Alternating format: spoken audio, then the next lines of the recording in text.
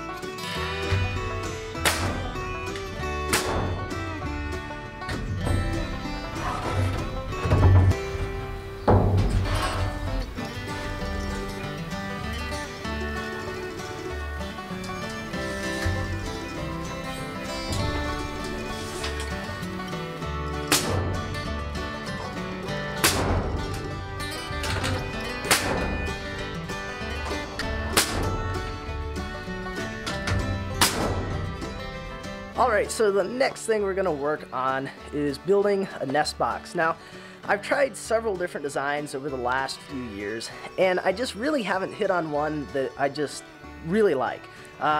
There's always something that's not quite the way I'd like it to be, or just doesn't quite work out the way I think it should. And so I'm kind of fiddling around with coming up with a new design here. I've already cut some of the stuff because I had to sort of think it through as I was cutting it, but I think I'm pretty much ready to start assembling this thing and getting it hung up on the wall.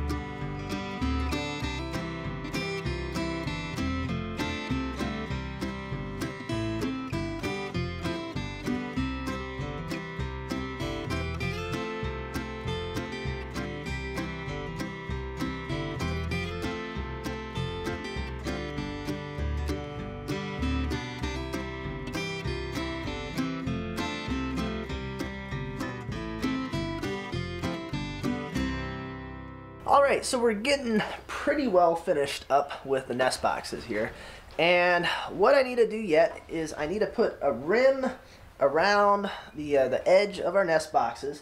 And the way this works is it's a roll out or roll away nest box. So this bottom here is on a slight slope towards this side. So that way, when a chicken lays an egg up here, it'll kind of roll down here out of the way. And that way, as other hens are coming in and out of here, they aren't stepping on the other eggs and getting them dirty and breaking them and stuff like that. And then I've got a vinyl coated hardware cloth here. So that way, dirt and stuff will just drop straight through. And if you get any manure on it, the vinyl coating helps protect the hardware cloth from the corrosiveness of the chicken manure and helps keep this stay good longer. So like I said, we need to get a rim around the outside of here, and then there'll be a little bit of a lid that'll go on top of there that helps to protect the eggs. And then that'll be, I think, pretty much it for now. We'll just have to get it mounted on the wall. Now eventually, as you may have noticed, the ends come up well beyond the nest box area,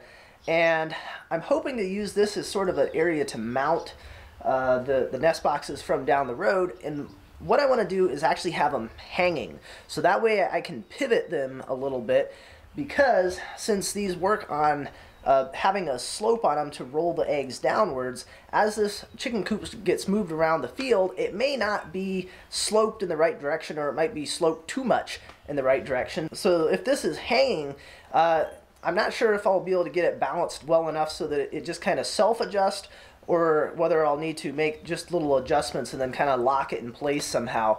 But it'll give me that option if I need to down the road. But like I said, for now we're just going to mount it on the wall. It'll be fine as it is, and then this will be a future upgrade.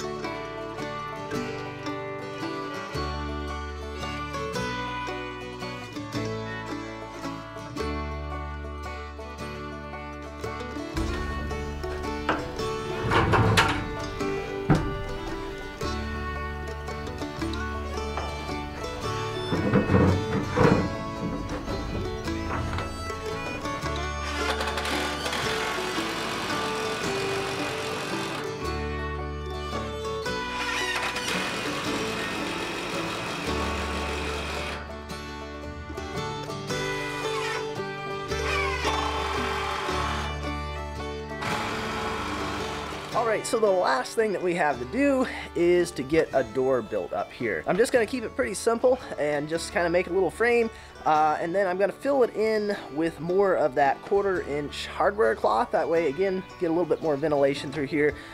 This winter, I'm not entirely sure what I'm going to do. I might come up with some sort of way to make it solid or add another door on here, but we've got a few months to figure that part out.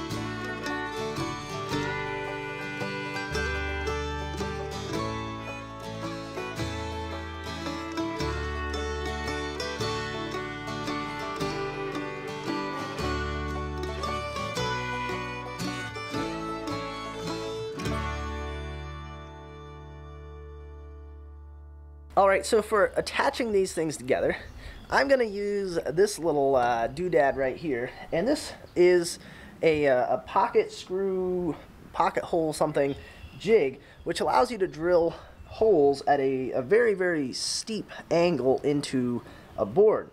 And once you get those in there, you can drive a screw through there, which then will join two boards together. Now, I know I did a terrible job of explaining that, but you'll get to watch this and see how it works.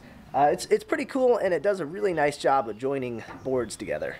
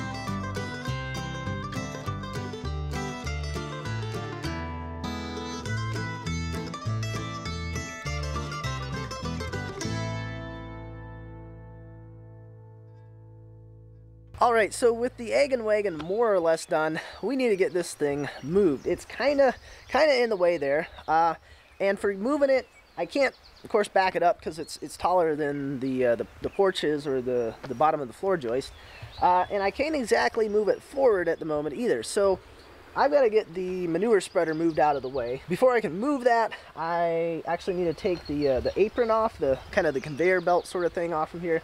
Get that off of there. Once that's off, I can get that moved out of the way. Once that's moved out of the way, we can move this thing out of here. So as usual, it's not just a simple thing of moving it. We gotta add in a few extra steps there in order to get this done.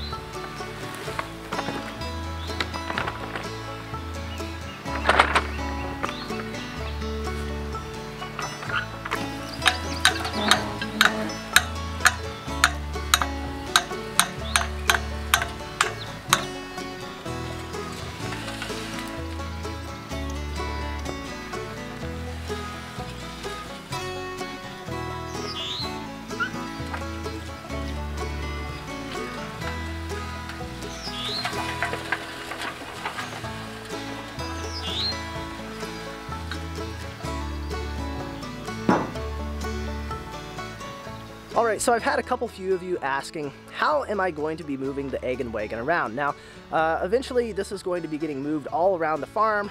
It'll be getting rotated around behind cattle. The chickens do a great job of scratching through the cow manure, through the cow patties, spreading those around, pulling any, worms and all that kind of stuff out of there, fly larvae. They love doing that sort of thing. So this is going to be moving all around the farm. And obviously I need some way to move that around with. Now, the truck, which we're going to do a little experiment with here in a little bit, the truck is only two-wheel drive. So I have some serious doubts about how well that's going to work. And in addition to that, with a wagon like this, all of the weight is on its own wheels. So where it connects on here with the tongue, there's no weight pushing down onto the rear wheels here. Now with a standard trailer, you're going to have tongue weight there. So you're just going to have, say, a couple wheels in the middle, and then you're going to have weight pushing down on your bumper, or if it's a gooseneck, it'll be pushing down in the middle of your bed. And that gives you more traction on your rear wheels. But with something like this, you don't get that. So I don't think this is going to work very well. Now you may have noticed I actually even put the chains on here just to give it a fighting chance, but I'm not even sure that's going to help. Now once we get to moving around out in the other fields, which hopefully will be sometime a little later this spring, early summer, almost undoubtedly going to be the Massey Ferguson that we'll be using to move that around. I think that should be enough. The tractor tires, of course, are very aggressive, and in addition to that, there's actually fluid in them. So there's a lot of weight in those tires pushing down into the ground to give it traction. So that is probably what we're going to be using. Now, if at some point I've got them running around down here in this flat hayfield here, maybe during the winter or something, once I get Rusty, the old Land Cruiser, get that up and running, I might be able to use that here in the flat for moving it around. I don't know. May not even want to mess with using that for that, but because of course that's four-wheel drive. I'll get some good aggressive tires on there and it might work for moving it around here, but probably going to be the tractor. But anyways, we are going to give this a try, see if this even works. If it doesn't, we're going to have to take the disc off the tractor and hook that up and use that to move this. But I'll set you guys up here out of the way where you can see, and I have a feeling that once we get over here into a little bit of mud, we got half an inch of rain earlier. I think once we get over here, the truck is probably going to start spinning, and we'll have to switch over.